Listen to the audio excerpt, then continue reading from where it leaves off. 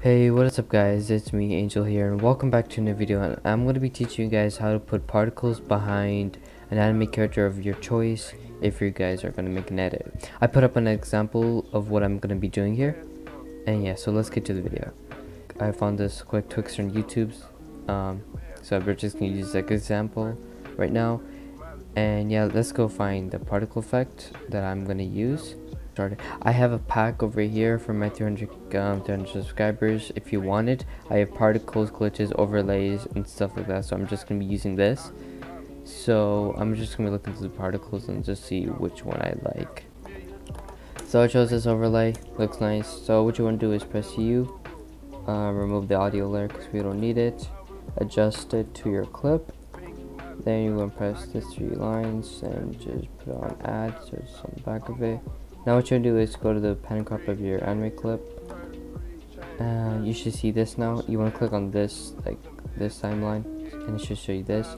Just have a rough sketch of the person you want to do. Doesn't have to be pretty, just outline.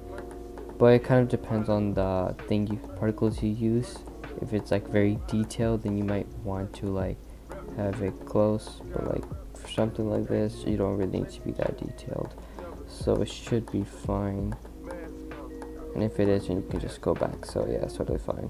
Okay, so we have this is done.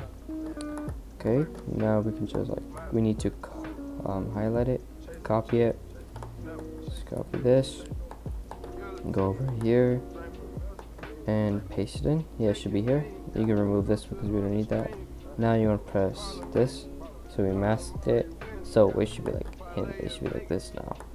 But now here this thing comes in, so you want to put this to negative, so it goes on the outside of them, and it's better, but like we want to like help these spots. So what you want to do is press fade type both, then you can hear it and just boost it until you feel comfortable. I'm just gonna test here, just see it. Let's just test it out.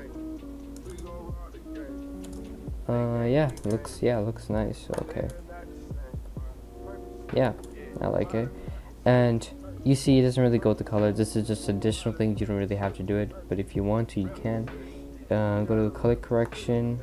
You can just change the color. It's optional if you want to. Things red, so we'll just put it red. Should be around here. Just like put it more saturated. No, we don't want to save it. And yeah, I guess it's that easy. It's not that difficult actually. And yeah, hope you guys enjoyed the video. Like, subscribe, and yeah, see you guys later.